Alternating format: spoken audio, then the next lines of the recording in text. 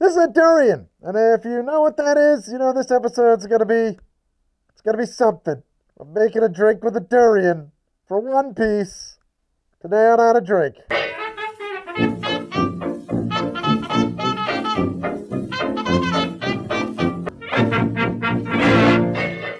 One Piece is a manga and anime that's been around for a very long time, like a very surprising long time, and today I'm gonna make a drink from One Piece using a durian. Not this durian, this one's made of plastic, thank God. Meredith, you know anything about One Piece? I know that it is an anime. It's an anime and a manga. Do you know the difference between an anime and a manga? I do not. Oh, manga is like a comic book. It's the magazines. And then, yeah. Okay. And then they get turned into animes on TV.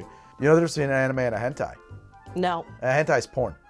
Oh. But drawn. A lot of times people ask me if I'm into anime, if I like anime, as if anime is a genre. I kind of know what you mean when you ask me that. You're talking about shonen. I'm not into shonen at all. Shonen, if I'm not mistaken, I don't know what the age exact group is, but it's anime for teenage boys. Anime for teenage boys. It's not my cup of tea. The characters are all very, very screaming all the time, always, and everything is an explosive kind of level of importance. And also, there's a lot of really emo-y melodrama, and everything is very heavy and very important, and super duper emotive in their performances. Nobody just like talks like regular people. Let me tell you what happened. I was gonna do an episode about One Piece. Okay, I was gonna make this episode. I did a lot of research. I learned about some of the characters. I watched a couple of episodes. I looked into the world. I know about the islands. I know about that, the pirates. I know about the stuff. I know about the setting with the devil fruit. I know about the devil fruit. I used to know it better a few weeks back when I was gonna shoot this episode, and then it fell off of our schedule. And that really sucks for me because this drink involves durian. Why does it involve durian? I'm gonna explain that better in a minute, but basically because devil fruit, it's a devil fruit. And that means that I had to make durian syrup. I made durian syrup. I had never touched durian before in my life. I made durian syrup in my kitchen. Nearly had to go to The Hague to testify against myself about war crimes. Could have ended my marriage. And you know what happened in the intervening weeks when I didn't shoot this episode? It went bad. So I had to do it again today. We went outside to make this. We literally went outside. I got masks. Now I know a little bit better. I understand people like durian somewhere. I don't know why. I did make a drink that uses durian. This is that drink. Is it a good drink? You know, I haven't had it in several weeks since I wrote this recipe, so honestly, I'm gonna find out right alongside with you. What I remember about it is that it honors the ingredients. Like the durian is present, not overpowering, enjoyable if you like durian. Probably, that's sort of what I remember about it. What I wanted to say in all of that is that you're gonna have to bear with me. I knew more about this show and who the characters are several weeks back. I forgot their names now. So we're gonna call him that guy a lot. So the main character is this guy, Luffy B. Monkey, or it's Luffy D. Monkey. And actually, I think I'm pronouncing it wrong. I think it's Luffy D. Monkey. It's coming back to me now. And he's not a monkey, for those of you who don't watch One Piece. No, he is a boy who wants to be a very rich pirate and find the last one piece. I don't know how that works, but the one piece is a great treasure. And he ate a devil fruit that turned him into a rubber boy. And so he's got rubber boy powers. That's his whole deal. And as a rubber boy, he can like swing his fist around and punch real hard. I think that he can't swim though. Yeah, that's like another thing with the show. Anybody, okay, so there's devil fruit, Meredith. Can he control his arms? Yeah. Okay. Yeah, it's a superpower. Does he have an elbow? That's a great question. I think he is often drawn with elbows, yes. Okay. Yeah, I don't think he's just like Snake Boy, just like blah, blah, blah, blah, blah. So here's the thing. In this setting, there are devil fruits. They show up. It's not like there's a devil fruit tree. It's just like there's an apple tree and then something happens and one of them turns into a devil fruit. And there's only, I think, so many devil fruits in the whole setting. And when you consume a devil fruit, that fruit is gone from the universe until you die. And then it reappears somewhere else, right? So Monkey D. Luffy D. Monkey, he ate a devil fruit that turned him into a rubber boy. Now here's the thing about the people who eat the devil fruits, because they're all over. They can't swim. If they fall in the water, they sink and they drown. But they're all pirates. Check that out. Steaks.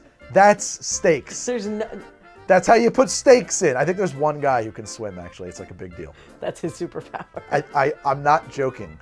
Or there was, maybe he's like unkillable and therefore the water doesn't, I forget what it is. So you can survive Yeah, like I said, I forget this. And a lot of people said that there's this character whose name, again, escapes my mind. He's like a robot who is powered by soft drinks, apparently, and lives on soft drinks. Yeah, I don't know. The devil fruit just called to me, you know.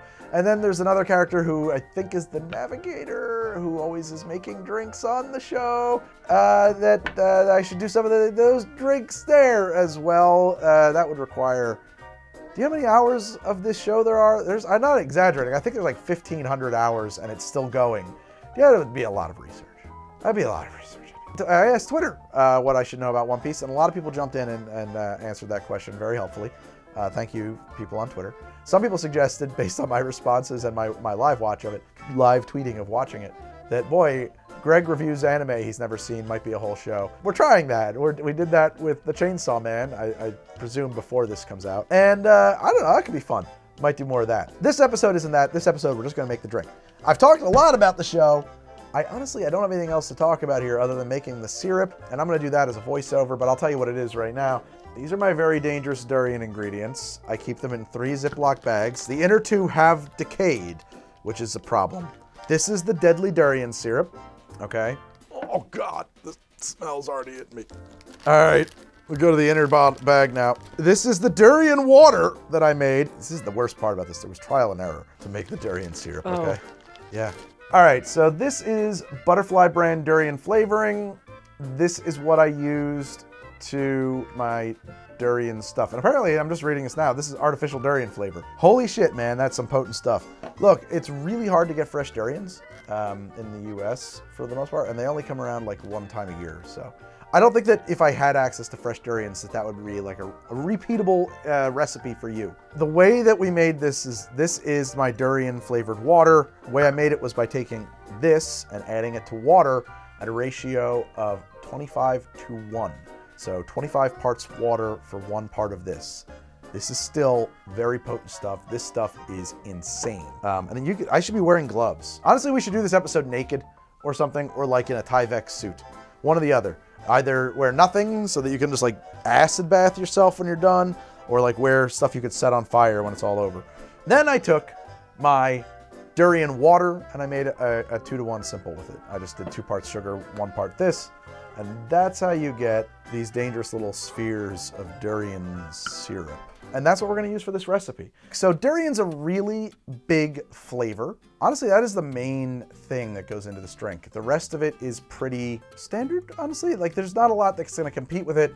All we wanna do is put that on a pedestal, lengthen it, make sure it is in there in a way that's approachable, palatable. Otherwise, this drink is gonna be a tiki drink.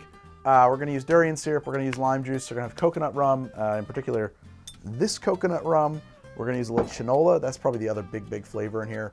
We're gonna use some O.F.T.D and some good old pirate. That's gonna be a big old tiki drink. And since we're doing a big old tiki pirate drink, we're gonna need a big old pirate tiki barrel to drink it out of. I think without further ado, I should just start making this drink. No delay, no time like the present. Let's make it happen. I'm just gonna cut up all my limes so that they are ready to go. Limes are cut. Now I'm gonna need my shaker. So the recipe that I have is for a smaller version of it. We're gonna double it up because we're making this for 2. So if you wanna make it for 1, just cut these numbers in half. But I'm gonna use double my original recipe, right? So I need 1 ounce of lime juice. I like the idea though that we're making it for 2, Meredith, because that implies that you and I are gonna drink a whole one of these each. Oh. I'm gonna do 1 whole ounce of our Chinola passion fruit liqueur.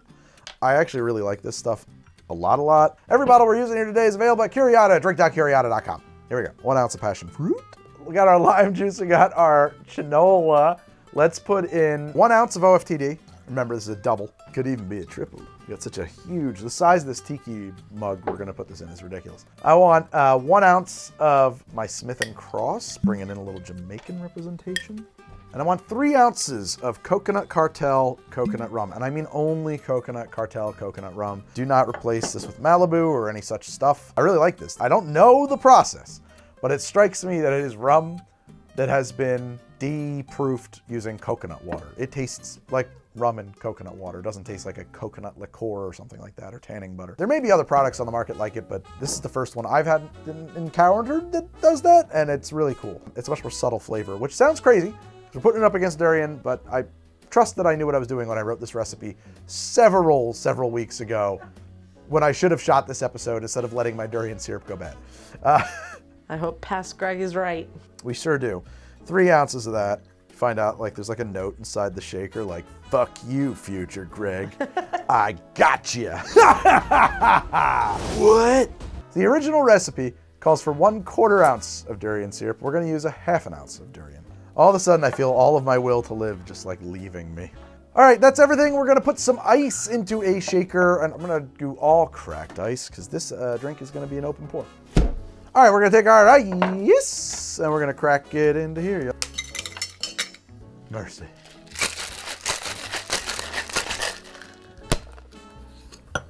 Now we need our mug. All right, do an open pour into the vessel of your choice.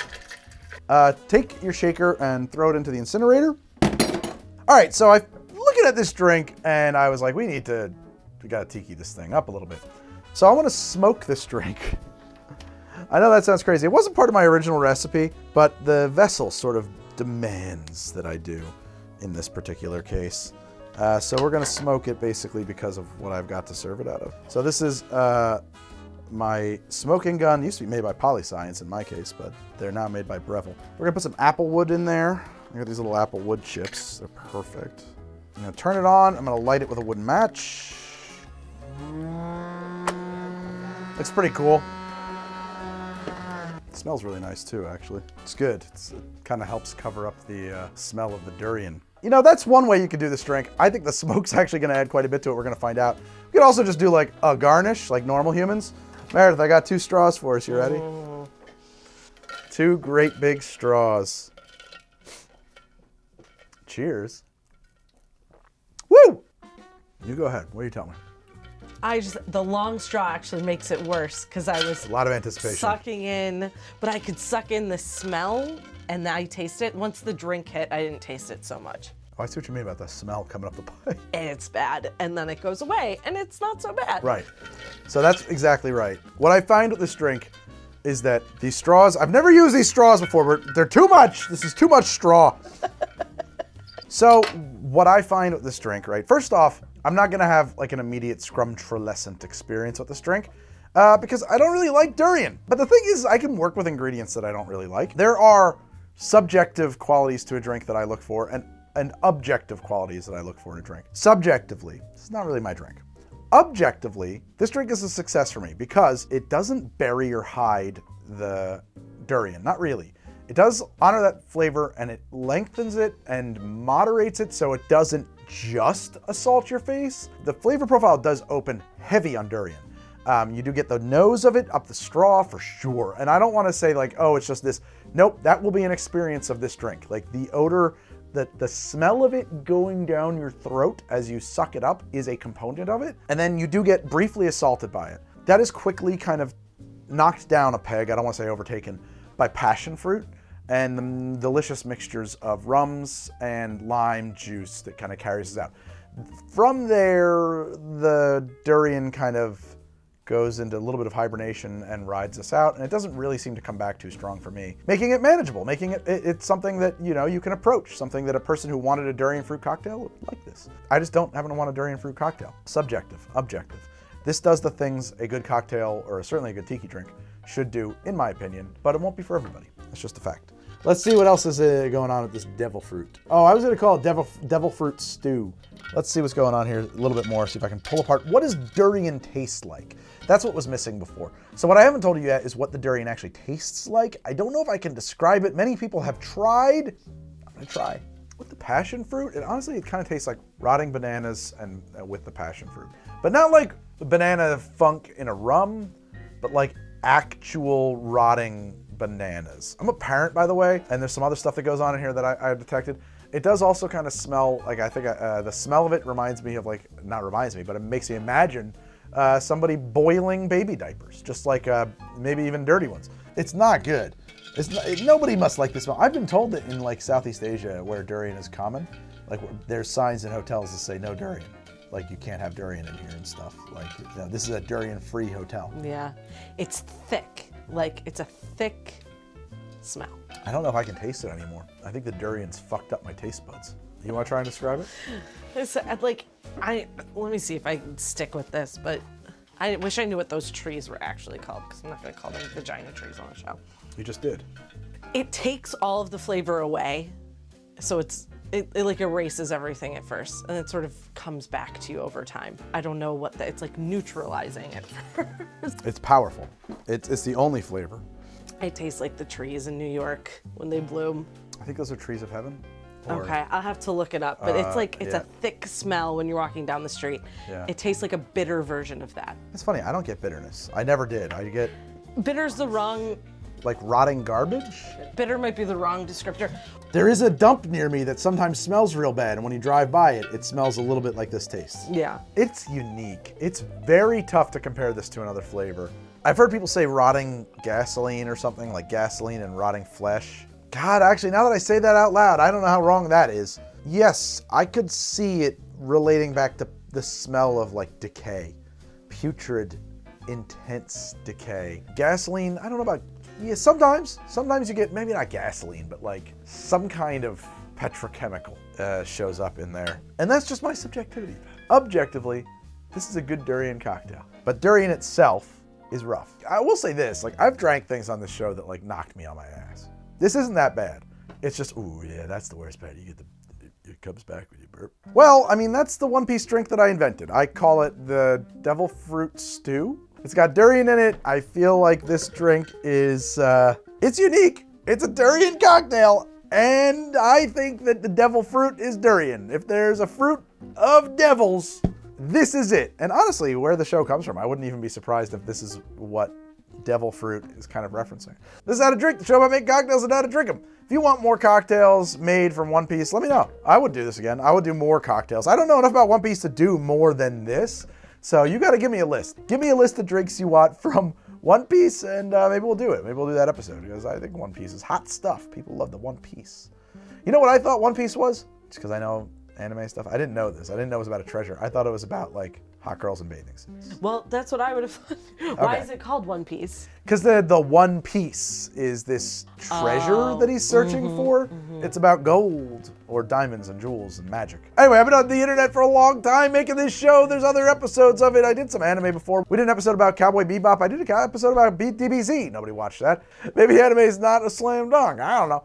But thank you guys so much for watching. I'll see you next time on another episode of HGD. In the meantime, check out the other episodes of the show, and you will find me in the social media places appearing before your very eyes. Goodbye, good night, bye-bye. Nah, I don't want any more. Yeah.